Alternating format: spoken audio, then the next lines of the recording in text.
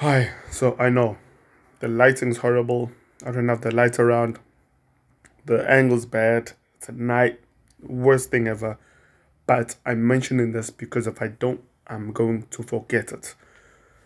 One, when you're watching CNBC, and I'll expand on this later, when you're watching CNBC, don't assume that they know what they're talking about. And don't assume that the people that they are interviewing are the best, right? They're journalists, right? They're journalists, and their job is to come up with news, right? Just like SABC and everyone else, they're journalists, and their job is to come up with news, interesting news. And because they're under investments in finance, they have to come up with that. They know very little. And because they know very little, and because they do actual research, proper research, and it's more about the news and breaking stories, they have to kind of drag out whatever it is, whatever story they're trying to come up with. And that generally leads to, if you listen carefully to them, a lot of hypotheticals that they come up with, and a lot of ifs and maybes and could'ves and would'ves, etc.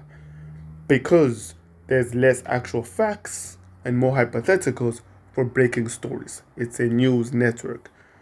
Now, why am I mentioning this? Today is the 2nd of May, Workers' Day. And I generally don't even have time to watch CNBC these days. But today I did. Right, I had time. Luckily, I had some TV time. And it was sad to listen to the anchor say, "Do you buy when it's green? No, you buy when it's red. No, it's green. No, it's red when you're momentum trading, right?" I'm sitting there thinking, it's not something that should be confusing you. And it's not a question you'd want to ask. Because it's both and it's neither. And if you're confused as to what the hell I'm on about, go back to the 2nd of May. I think it was Squawk Box, which was like in the afternoon. And you watch it, forgot that guy who just almost never shuts up, who gets into who breaks conversations with the blonde hair. The annoying guy, that was him.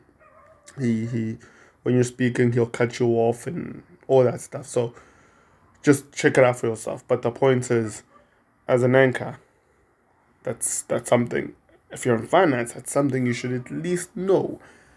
The difference between momentum trading and long-term investing and shorting, etc. That's not something that should be confusing you. I get that it was a mistake, but it just kind of exposed the fact that you're still confused by a few basics. It's not just to confuse you or to expose him, but rather to expose what I've mentioned in the past, which is news channels are news channels. Financial news channels are news channels that look at finance. Doesn't mean they know much about it. Cheers.